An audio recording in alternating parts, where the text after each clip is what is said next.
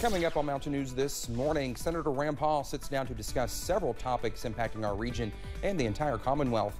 And sports betting continues to be a topic of discussion in the state capitol as it is once again up for debate. Dedicated to Eastern and Southern Kentucky, this is WYMT Mountain News This Morning. Good morning to you. I'm Dakota Makris. It is 6 o'clock on your Friday morning. Good morning to you. I'm sure some of you all that are, supposed to go to school, or some of them are out today, Brandon. So lucky them that they get to sleep in. I forgot to mention that earlier. Yeah. So again, as people are getting up, closings and delays on the bottom of your screen, and of course, always on WYMT.com. But again, no weather today. It's a little cold out there. Might still be a few icy spots this morning. But you see, as we take a look at I-75 at Corbin this morning, not a whole lot going on out there. So just be careful. Again, could be a few icy spots out there. But the active weather long gone. We had clouds for most of yesterday. That kept us from getting as warm as we had forecast. Only got into the mid to upper 30s this morning. Mid to upper 20s and low 30s out there. 32 Harlan, Jacksboro, and then 26 in Irvin. That is our range this morning. A lot of upper 20s. So a little extra on that coffee meter to max warming needed, depending on your temperature tolerance this morning as we head out the door. And maybe you're grabbing a donut on your way out the door. The next dozen hours looking pretty good as we clear the skies out completely. Temperatures, though, stay a little bit on the cooler side as a cold front passes by later today. Dakota? All right, Brendan, thank you. Businesses and local economies in our region still face a long road to recovery after the flood. Many jobs were lost, and now organizations are working to rebuild the workforce, as well as these communities. As Chad Hedrick explains, these efforts are going hand in hand.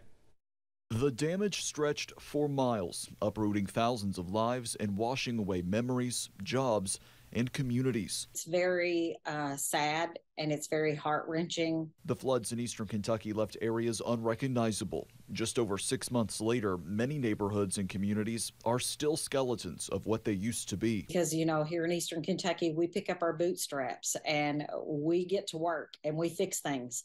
And that's what we're doing right now. The Eastern Kentucky Concentrated Employment Program is working to not just get people back to work, but build back the economies and communities that were devastated. Hopes of building back quicker, sooner, better, and get these folks out of those trailers and mobile homes. To do that, the construction firms and contractors need as many hands as possible. Thanks to a grant from the Department of Labor, EKCEP is working with contractors and businesses by connecting with people in skilled trades to repair and build homes. The grant covers wages for these jobs that people who lived in these areas have been eager to take after losing everything. We've seen several people that were impacted by the flood that are doing the flood recovery work.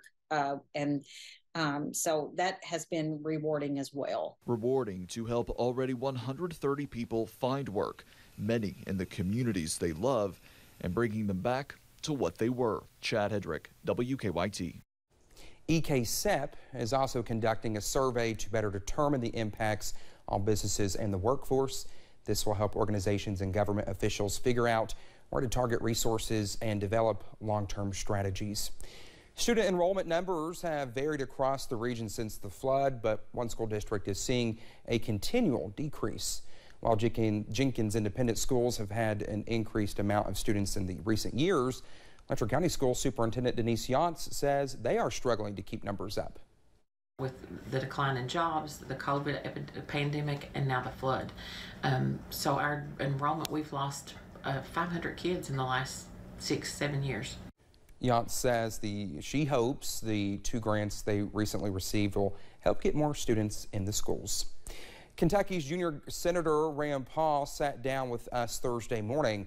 We asked him about topics ranging from COVID to flooding in eastern Kentucky. Here's what he had to say. President Joe Biden's administration plans to end the COVID-19 public health emergency on May 11th. Senator Rand Paul says he believes it should have never been issued. When you have a president, and this actually happened under both Biden and Trump, they both declared emergencies. I'm not really for that. I think the Congress comes together and votes on things.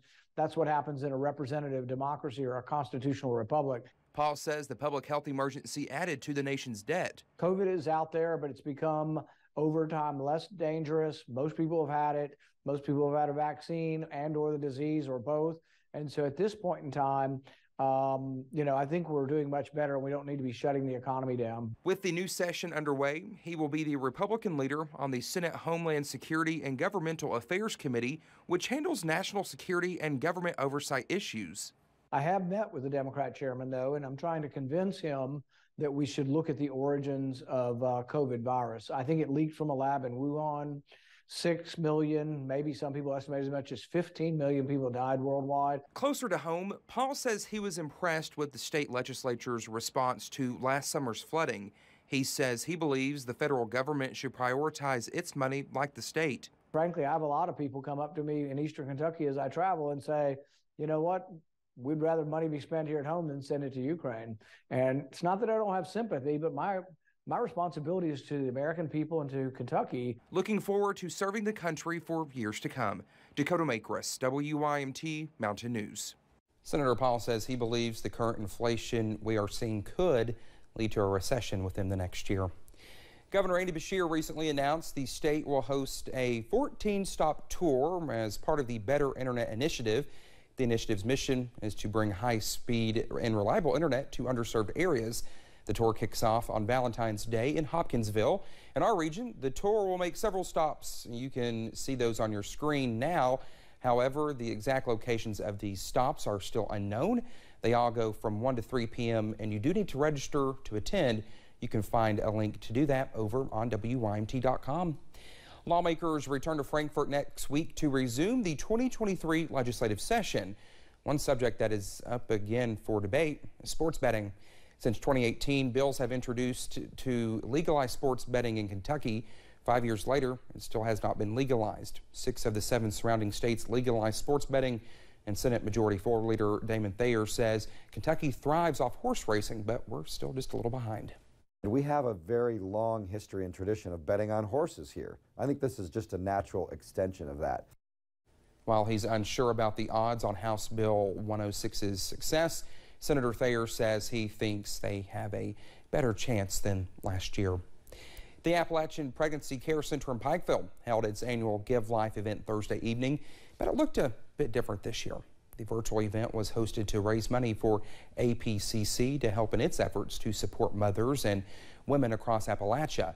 Senator Philip Wheeler also came to the live event, as well as a virtual appearance and remarks by Senator Rand Paul. Executive Director Kay Hammond says the decision to have a virtual event instead of the usual in-person banquet was mostly due to severe flooding in July of last year, and it will ensure more money goes directly to helping women in the region. So this year with all the flooding, I just felt like that we really just probably couldn't do a live banquet, but we were able to raise, I just received another check, so we have raised $36,000. Woohoo! Well, Hammond was thrilled to surpass the event's goal of raising $35,000 and says every bit will go to aid APCC with programs and other expenses. Students at a Madison County elementary school are collecting Valentine cards, not to exchange among each other, but to mail out to a loved one halfway around the world. Garrett Weimer and photojournalist Darnell Crenshaw have the heartfelt story. Inside Madison County's Silver Creek Elementary, you'll find Mrs. Perman's Valentine's Day project filled with a lot of love. Love for country. The Rangers bigger. I had to make it smaller because I can draw like a soldier right here. These love cards won't be shared with the class. Yeah, he got a big tank. Yeah. Just to try and get things out to soldiers who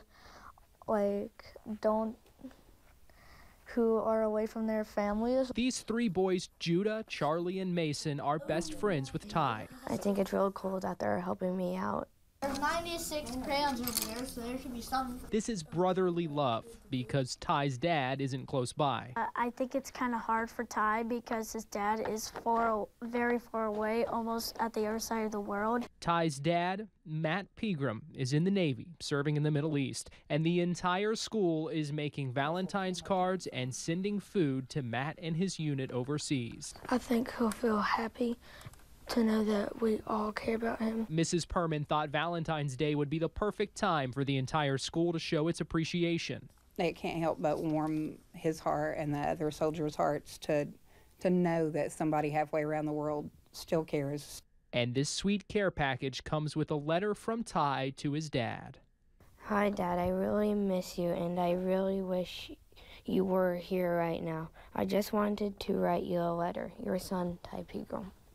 Soon, Matt and his entire unit will feel the love all the way from the Middle East.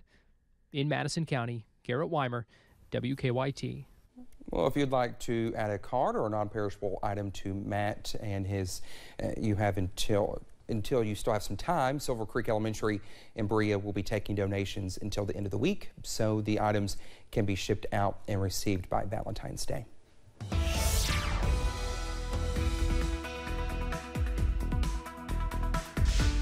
.610 here on this Friday morning, and thank goodness it's Friday. Let's take a look at UVA-wise over in Southwest Virginia. Camera online for now. I got the football field lights on over there, it looks like this morning. Some clouds still over that way. 27 in Southwest Virginia, 28 in Clintwood, 31 Grundy, 30 in Jonesville, 32 Harlan, 32 Jacksboro. Those are our two warmest spots in the region. Down to 25 now in Ashland, so that's our cold spot, overtaking Irvin at 26. A lot of 20s starting to show up out there, and they're expected to continue to drop throughout the morning. Now, behind that cold front, 15 in Indianapolis, 16 St. Louis, 18 in Springfield. So that colder shot of air is heading this way by tonight, and we'll see teens in our region overnight. But look on the other side of that front. 43 Charlotte, 46 in Myrtle Beach, 41 in Atlanta this morning. 30 by lunchtime or just after. I do think we'll stay in the low 30s for daytime highs, even with the sunshine, thanks to the passage of that cold front. Dakota? All right, Brendan, thank you so much. When we come back here on Mountain News this morning, lawmakers meet with President Joe Biden to discuss renewed efforts to pass police reform legislation in the wake of the death of Tyre Nichols. Stay with us.